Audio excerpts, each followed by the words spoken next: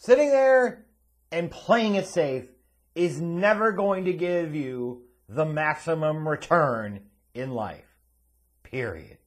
You can coast by, you can stay relatively risk adverse, and maybe enjoy a little modicum of success, but you're never going to achieve anywhere near your full potential if you don't risk it.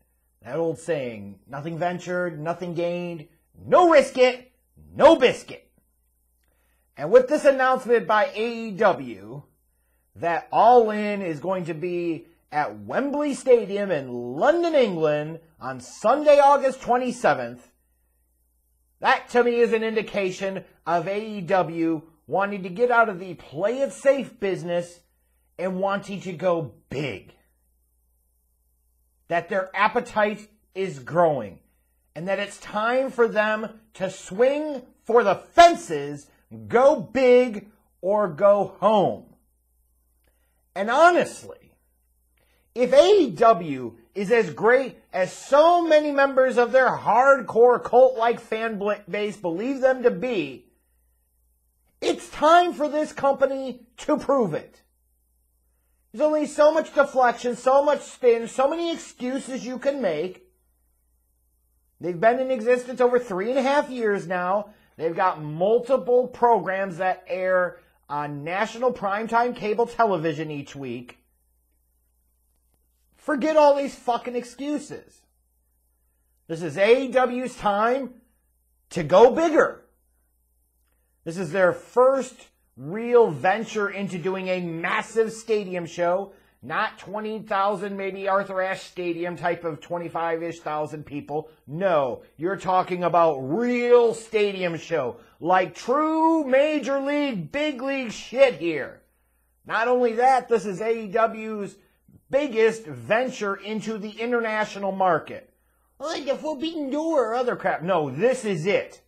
This is a seminal moment in AEW history. It really is. It's their best chance to be viewed differently as an international wrestling brand and in a mainstream light as well, at least to some degree. Like, this is a huge opportunity for them. And I'm already starting to see, 4.5 months out, all of the hedging of the bets. The show is fucking called All In, people. It's not, hey, let me hedge my position here. Bullshit! This company is so goddamn great, as you've made it out to be, pounding it down everybody's throats and up their arses for over 3.5 years. Now's the time to put up or shut the fuck up. It's time to go big. Don't be sitting there and pussing out now. All this talk of, well, if they draw 40 and 50,000 people, that's a huge success. That's defeatist talk. Stop that shit. Fuck type of AEW fan are you that I'm the one that's being more positive here than you fucking are? No, you need to stop being so goddamn negative and selling shit short. Sometimes logic goes out the fucking door. And you do whatever you gotta do to make this shit happen. And sitting there and speaking that into existence only helps to create an environment where that can be more likely to fucking happen. It's all in! It's not kind of half-ass in, half-ass out. But if they fill up half of a 90,000 seat venue, it's okay. No, it's fucking not. That's a failure. Well, technically it would be the biggest gate of all time. It would be the biggest show of all time. They would still be in a stadium that was half empty. That's a fucking failure. You're not going to London to do this with one of your few pay-per-views each year to do it in front of a 50% filled fucking stadium. This show needs to be a WrestleMania 3 type of show, event, moment for AEW. It really does. It needs to be that type of event that puts this company on an entirely different plane.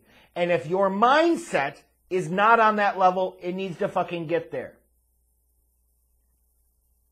Why would you book a venue if you didn't have every intention, every plan in the world of selling that fucker out? Period.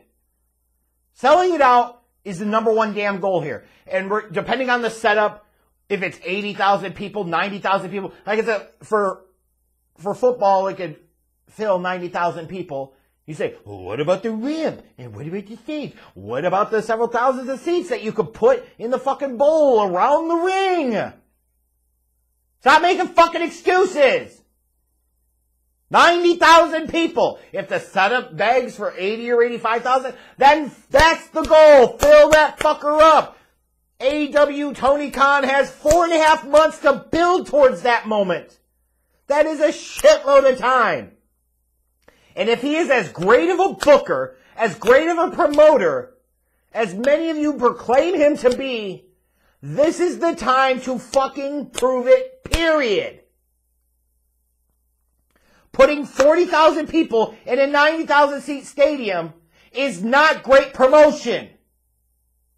That means having a stadium that needs a show versus having a show that needs a bigger stadium. Because frankly, if we're looking at this roster, they have enough big names here. They really do. They really do. You've got Sting, you've got Jericho, you're going to have CM Punk, you would assume, and you certainly better make sure it fucking happens. You're going to do All In Wembley in August. You got Bryan Danielson, you've got Moxley, you've got some of these guys that have been on much bigger wrestling platforms over the past few decades, whether it be WWF/E, WCW. These are big established names. Big enough that if you use them as the core foundation of what you build that show around, is going to draw a shit ton of people. And then on that second level, you've got, as much as I don't fucking like him, Kenny Omega is a draw to at least some degree, especially for hardcore wrestling fans. Same thing with the Bucks. MJF is a draw. If you look at this roster and those names that I just mentioned alone, Sting, Jericho, Punk, Danielson, Moxley, MJF, Kenny Omega, the Bucks. If you can't find a way in 4.5 months to build up an event that could put 80 or 90,000 people inside a Wembley Stadium, then you are a shitty ass promoter and booker, period. Not to mention the fact that this is relatively a low risk event for Tony Khan because of relatively unlimited resources. You can spend what you need to make shit happen. Goldberg wants to have a retirement match, you fucking bring him in. For those AEW fans that don't like it, they can eat a fucking dick. Because the name of the game is to sell that fucking stadium out. Goldberg is a step that helps you do that. Then you fucking do it, period. If you gotta bring in Okada, you gotta bring in Mercedes Moné. You play it right, and let's say all of a sudden Drew McIntyre's contract's up. If he's your big surprise, then so fucking be it. But even if not, my point is, you do whatever the hell it takes. And this can't be one of those shows that you're booking just like any other pay-per-view or any other TV show or any other event for AEW. It's got to be the biggest. It's got to be the best. It's got to be the biggest drawing stars. It's got to be the most interesting shit, period. So a lot of that roster needs to not bother coming. If they want to go, they go on their own fucking dime. But you look at what a potential match card could be here. You could do something. And there are so many different spins and takes you could put on this. You know, I'll hear some people say, you could do Sting versus Darby Allin. Fine, I don't give a fuck. That way you're incorporating a legend like Sting and one of your pillars of AEW and Darby Allin. Cool, do that. I personally would maybe want to do like Sting versus MJF for the AEW World title. But there are different options here.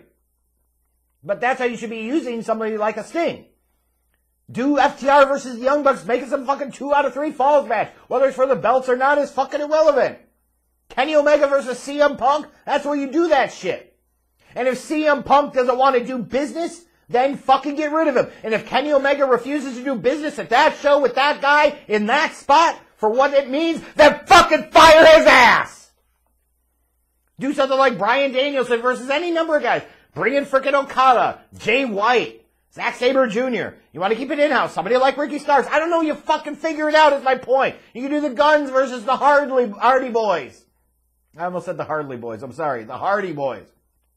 And you say, well, why would you do that? Because you're trying to sell out a 90,000 seat fucking venue. That's why. Bring in Goldberg and have him face Wardlow. Do a champion versus champion women's match. Jamie Hayter versus Jade Cargill. Although I know they're going to insist on fucking putting Saraya in this spot somewhere. Find a fucking match for her. Fine. Do like Chris Jericho versus Adam Cole. Have Powerhouse Hobbs issue an open challenge for the TNT title.